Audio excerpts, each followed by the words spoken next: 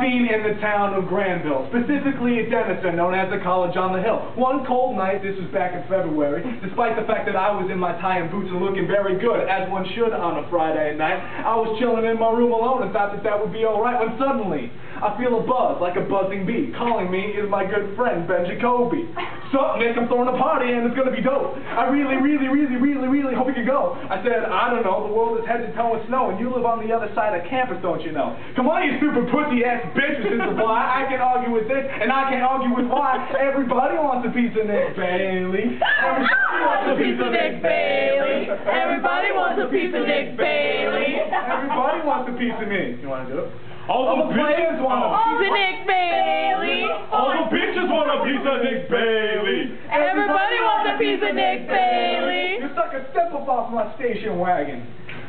I'm almost to my cut. It's day before my night's duration, when my left leg feels the sensation of another vibration. My suspicions are confirmed when I take my phone out. Lo and behold, it's another call. Now what could this be all about? It's another party. Everybody wants me. Hi, this is Nick Bailey. Hi, Nick Bailey. This is Kate. I said, what's a fine specimen like you doing tonight without a date? She said, I'm having friends over tonight. Can you come? I said, I'm going to Benson. I'll be in the area. I'll come over as soon as I'm done. Flash forward 1 damn minute down the road. When I'm blowing up again and getting invited to somebody's humble abode. Stop, drop, roll, because I'm on fire. Not even a half of a week to get me higher. Everybody wants a piece of Nick Bailey. Everybody wants a piece of Nick Bailey. Everybody wants a piece of Nick Bailey. Everybody wants a piece of Nick.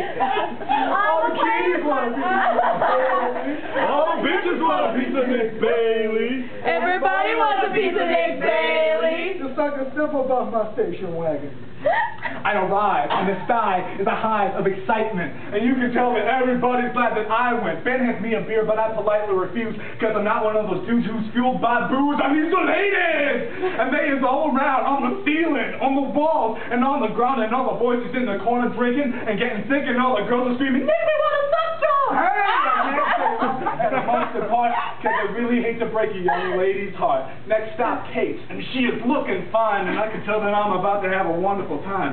Carolyn is sassy and she saves me a dance, but it's Laura that's creating the dance in my pants. And we're bumping and grinding and I want to hit her later, even though she's got a boyfriend who's built like a gladiator. I'm about to make my move when suddenly I get a text and I must move on to what party's next.